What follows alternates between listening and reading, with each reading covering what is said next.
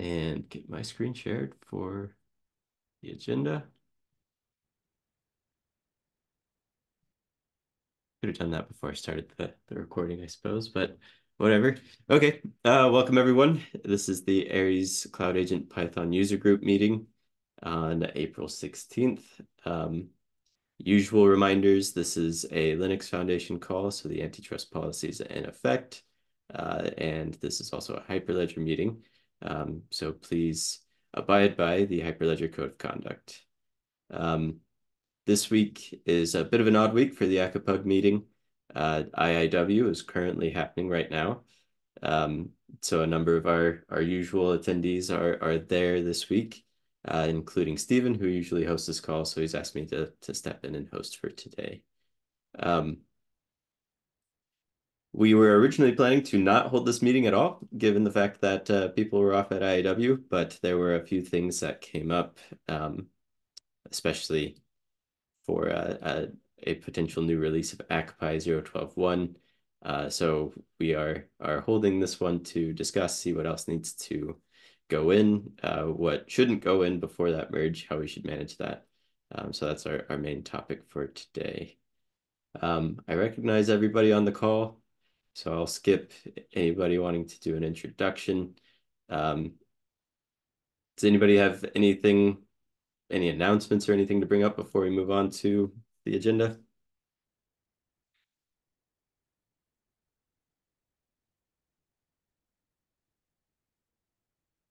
Okay, cool. So what's happened since the 0.12.0 release? So there's been a few PRs that have been submitted and merged.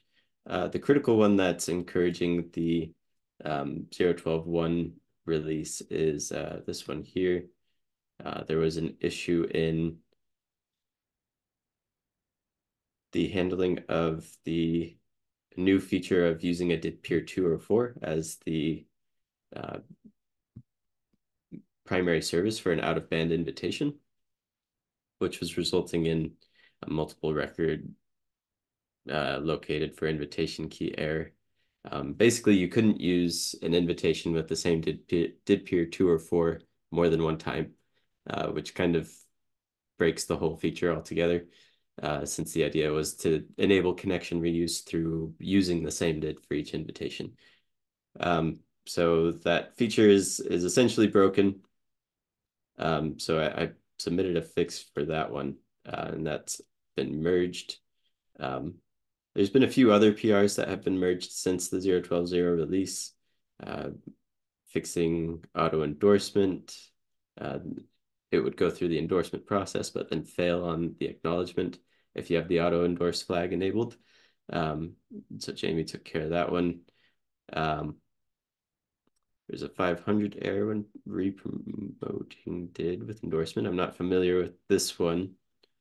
It was just a small thing. I just noticed if you try to make a did public after it's already been posted on the ledger, it just nothing broke, but it returned a 500 error. Okay.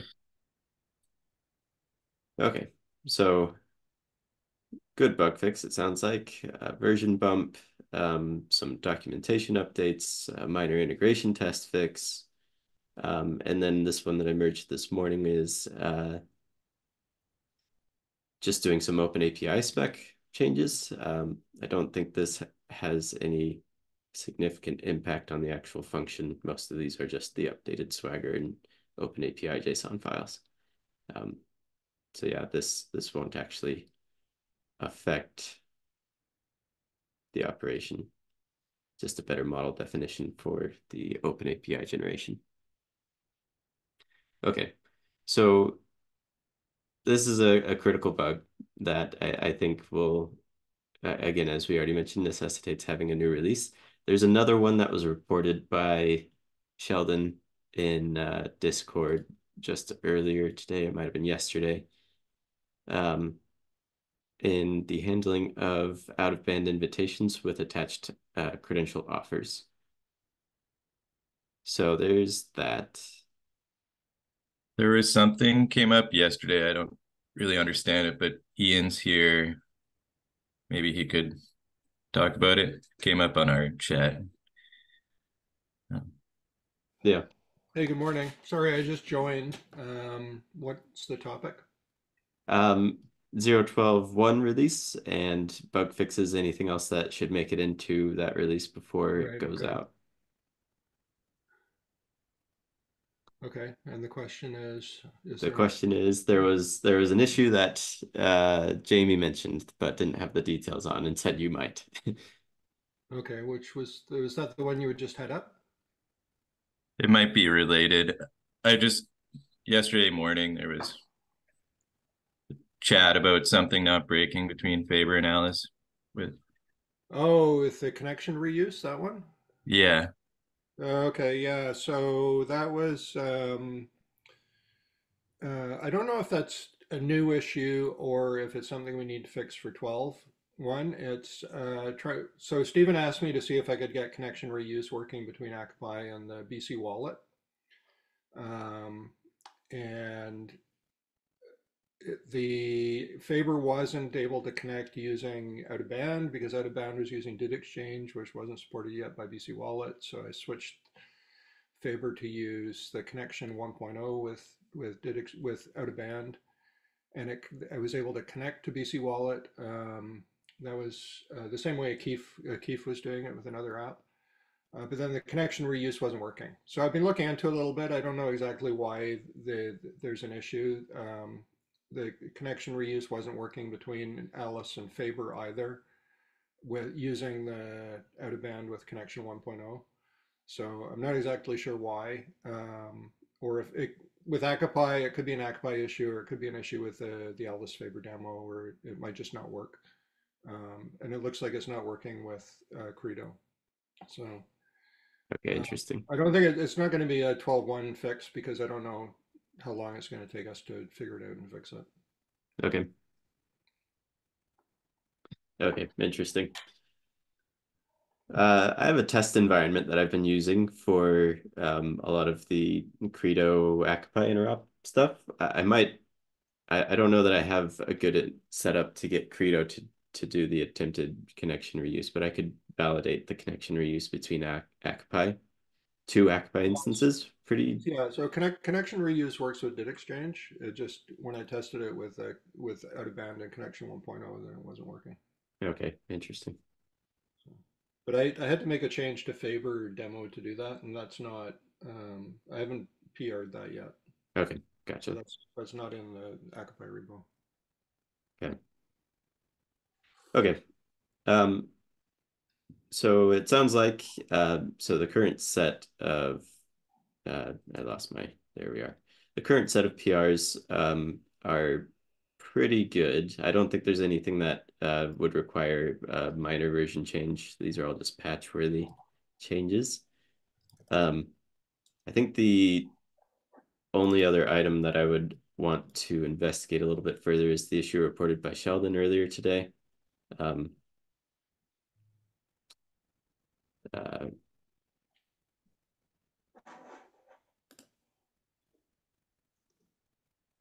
I need to spend some time looking into that because I think that probably was a bug that I introduced for 0.12.0 based on just the error report. I think it's in the area of things that I touched. So that seems like something we should probably try to fix at least. So I'll spend some time with that today, and I can get an issue created. And if it seems like it's a bigger issue, then can be solved for a patch release. Um, I'll make some noise on that, and we can decide at that point whether we should move forward with 0.12.1 without that fix. Um, but yeah, okay. Is there anything else anyone is aware of that should go into a patch release?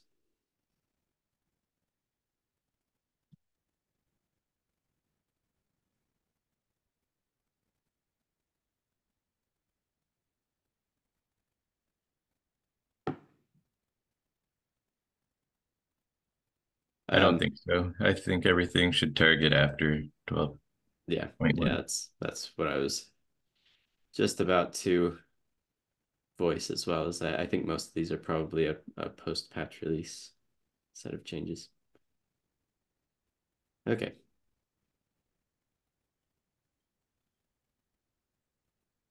Cool. Okay. Um, so there's a couple of ways we could handle the patch release. We could create a branch from the 0.12.0, or really from the current state of Maine, given the PRs here that they're all patch worthy, I would say. We could branch from here and then release from that branch. That would enable other PRs to move forward.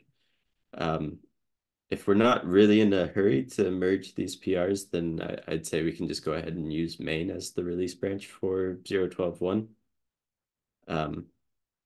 So I guess that's an open question. Is there any of those PRs that we'd really like to see get merged sooner than later, or can they wait a little bit longer for a patch release? I have two open, and they're not. I don't care if they get merged anytime soon. Uh, Okay. they're both the non-cred stuff. Yeah, those should be relatively self-contained, so us releasing a patch release isn't gonna cause painful merge conflicts or anything if they sat No. open for a little bit longer. Okay, And then cool. there's the decorators one that's been sitting for a bit.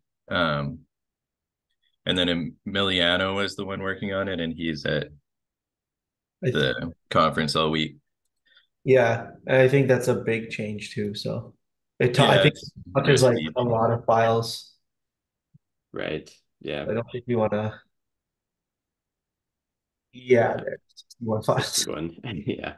I Okay. think that one could probably be the in a 1.0 release, Yeah. or sorry, post 12. Right. Yep. I think we can do it off main unless anybody else doesn't want to do that. But I mean, is there anything,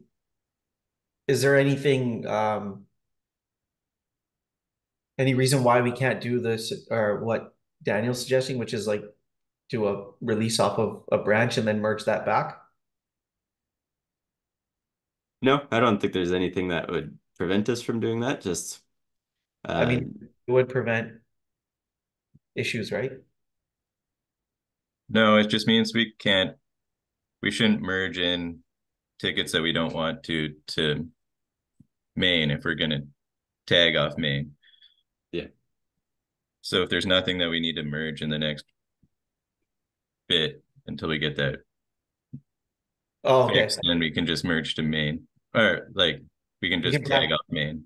Yeah, I think that's fine. I think if we're not planning on actually merging any of those things, so Yeah. Okay, cool. That's my opinion, but I don't care. Yeah, that's fine by me as well, I would say.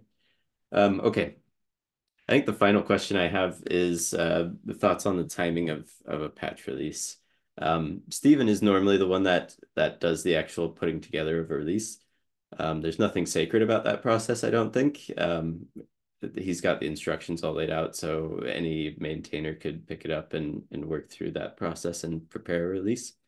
Um, I think I'm personally of the opinion to let Steven continue owning that process of managing the releases. I think it provides a nice separation between me as primarily working on the code developing and letting him worry about the administrative bits of the release.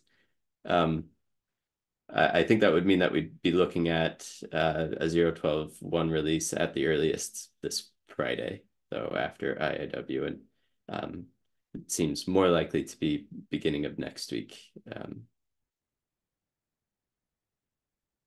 anybody have any opinions on when we should get this release out?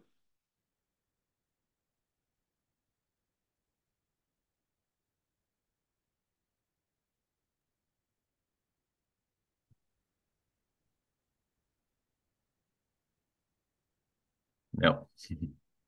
Okay, yeah, I think the default is we'll just wait for Steven to do it. Okay, cool.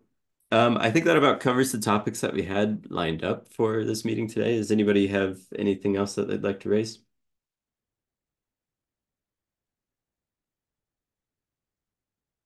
For the test environment that you're using and the issues that we've been seeing with the like connections reuse and all that, shouldn't that not be picked up by AATH tests? That's a good question. I'm not sure if what the current state of AATH testing is with Credo. I know at least for a period of time there was a gap between the version that AATH could spin up of Credo slash AFJ and what the current version was. And I think that was preventing some testing between ACA-PUG. So the test environment that I put together where I was hitting interop issues, I actually went and just hacked something together real fast with the most recent version of Credo. It's not really something that's suitable for merging back into Aries agent test harness at this point, unfortunately, but it was able to enable me to do the interop testing. But it certainly does seem like something that should be included in the test harness. I'm just not sure if it's currently possible or not with the level of support for Credo in there right now. Yeah, and I'm under the impression that AATH is a bit of a learning curve itself, so it's really hard to contribute to that right Yeah, now. It's definitely lagging behind with features that are being tested. But I think we do need to look a little bit into why this latest issue wasn't caught by any testing. Um, I don't understand this part of what's going on well enough, but feels like something that probably should have been caught by automated testing. But yeah, yeah, so that's something just to think about going forward. Um, yeah, but for yeah, sure. ATH in general, I don't know how we're gonna work on it and improve it because I think Ian understands it a bit, but it's mostly just Sheldon's project, and it's definitely lagging behind in features that are getting tested that way. Yeah, the main goal for AATH was to test interoperability against the RFCs. So there's some stuff that's going to be tested in AATH and some stuff that isn't. Whereas the ACA-PUG integration testing is more supposed to be focused around ACA-PUG specific stuff. So depending on if this is an RFC related thing or an ACA-PUG specific thing, then we can look at one or the other to see how it should be included. But AATH is like it is specifically supposed to be focused on interoperability.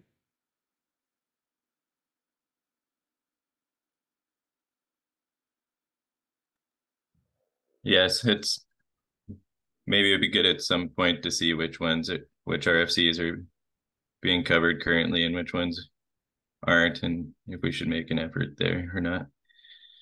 Yeah.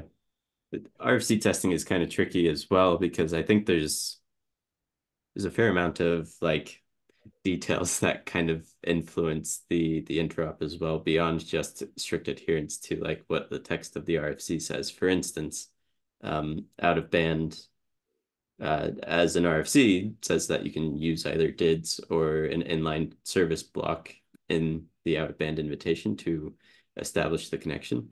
Um, but it relies on if you're going to use a DID, for instance, and with the recent capabilities added to ACA-PUG with DID peer 2 and 4 being used as the DID in the out-of-band invitation, that depends on both ends of the exchange supporting DID peer 2 and 4.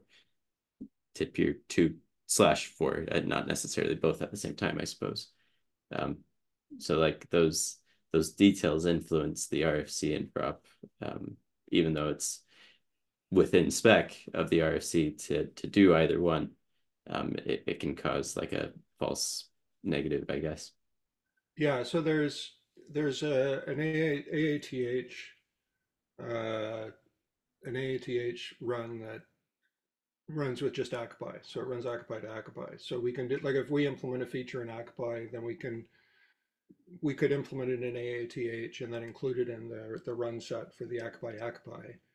And then there's a separate run set for ACA-PI, Credo, which I'm not sure if the Credo side, how up to date that is, but then we can include it in the other run sets depending on what the other agents support. But there is an ACA-PI run, so even if ACA-PI is the only one who's implemented that feature, then we can still include it in AATH and still include it in the run set.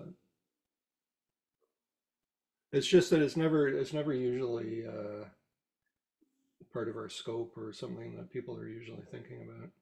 Yeah, it's almost like a bit of an afterthought, but I wanted to ask, it's been a while since I've looked at the results, but like, do we test like different versions against each other, or is it just like the latest against the latest kind of thing? I think it's just the latest. There's two mm, there's two tags. There's two ways you can build the AATH or the ACA-PI back channel in AATH. You can build it against the latest code in master or main, sorry, the main branch, or you can build it from the latest release. So you can't test like it doesn't go, version X to version Y or anything like that. There's only the two that are supported right now. I mean, you can manually go in, check out the repo, and change it to do whatever you want. But I think the run sets just run against the latest master branch. I don't think they run against the latest release. I think it's just master main. Sorry. Right. I mean, I anticipate that this would be a big effort to try and accommodate that different version testing, because you could argue that maybe AFJ or Credo 4 has different features from Credo 5, and maybe 5 has a support that 4 lacks the support, and same thing with ACA-PI and whatnot. So Yeah, I think the question back in the day was like how much do we actually want to be able to go back and test versions against each other? And the AATH has been around for I don't know, like 2 or 3 years now. And back when it was written, everything was developing fairly quickly, and everyone was pretty much just staying up to date on the latest version of everything. So there was at the time there wasn't really any requirement to test specific release versions against each other. I think AATH is a little bit older than 2 or 3 years old, actually. I think it goes 3 or 4 at least. But yeah. The years recently have just been blending into each other.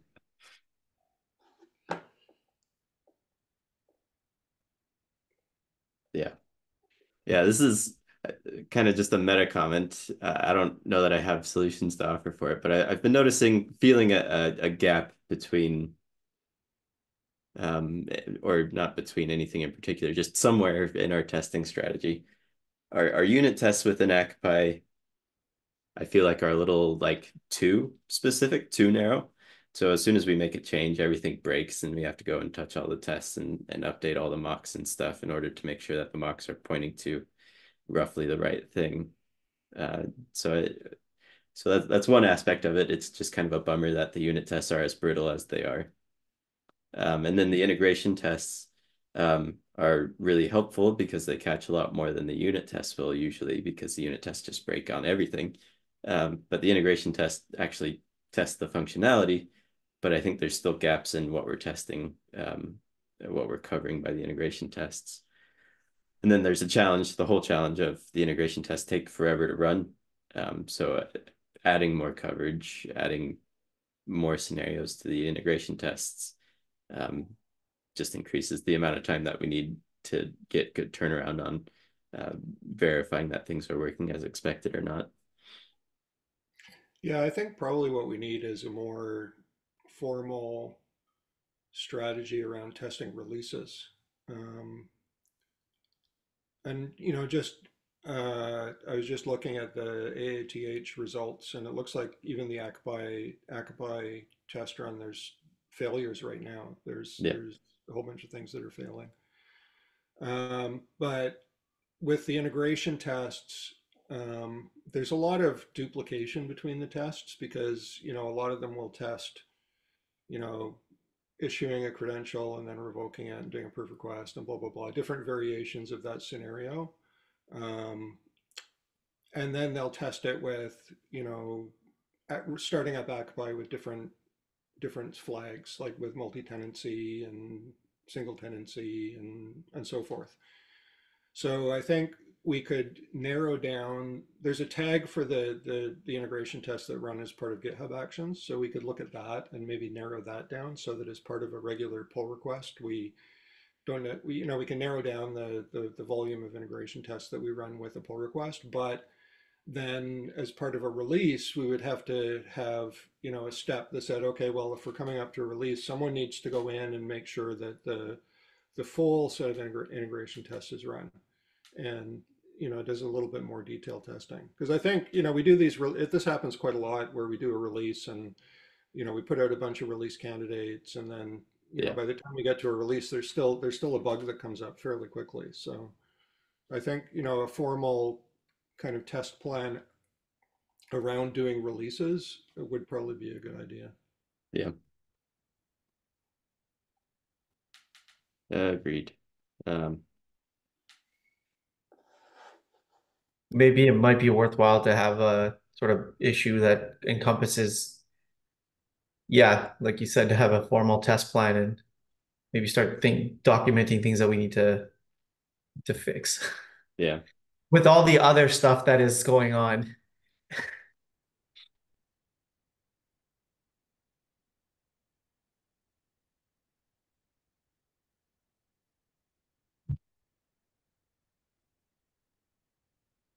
But it might just be good to put like down what some of the pain points are and then look at ways we can probably try to fix that as we go along or as we start changing things. Do you think, Keith, just like a generic ticket that says these are some of the issues with testing and then Yeah, it could even be even a discussion or something if that is easier or better than an issue. I don't know. It's just I'm sure there's a lot of people that have their own observations. Yeah. And people here that have far more experience working in ACA-PUG and even across the different frameworks than I do, and they have probably some good insight. So Yeah, I think opening an issue and starting a discussion. Never used discussions on GitHub before, really. And neither has ACA-PUG, apparently.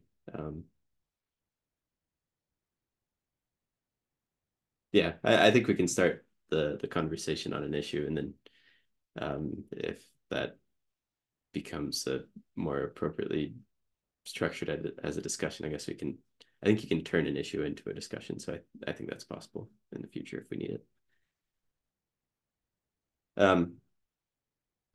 I can volunteer myself to open that issue and tag some people to kind of gather some of the same conversation that happened on this call.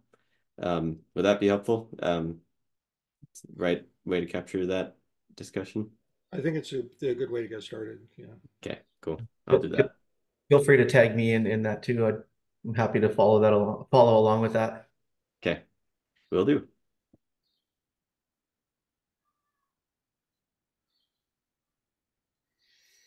Cool.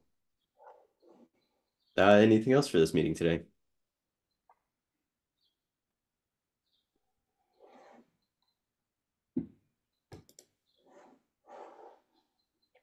Not for me.